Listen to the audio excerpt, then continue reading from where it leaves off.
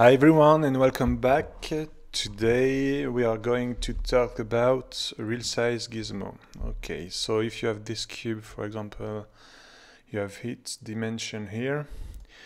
The easy way to map it is to add a cube gizmo like this. You can handle this more accurately with scale and shift to align the grout. Okay,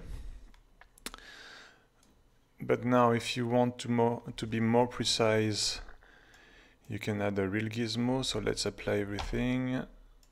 Okay, you can select this face and add real size gizmo. Okay, you can see here that this gizmo has a dimension here. You can snap it to this edge, for example. You can always snap the origin to this vert. So now if you scale, you can manage your UV like this. Okay. And if you hit return, you have here the real size that you have here and manage the size of this gizmo. So let's say 250.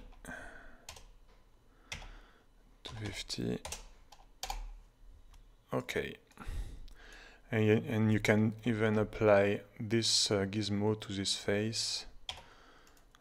Let's add a gizmo here. You can delete, and you can duplicate this one, Shift D.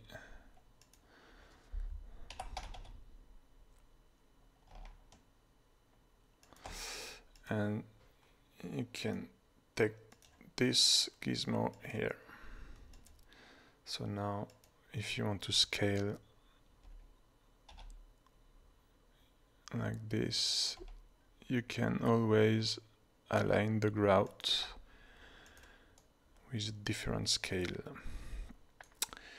So I think it's all for today. I hope it's gonna be helpful, and see you next time. Have a good day. Bye.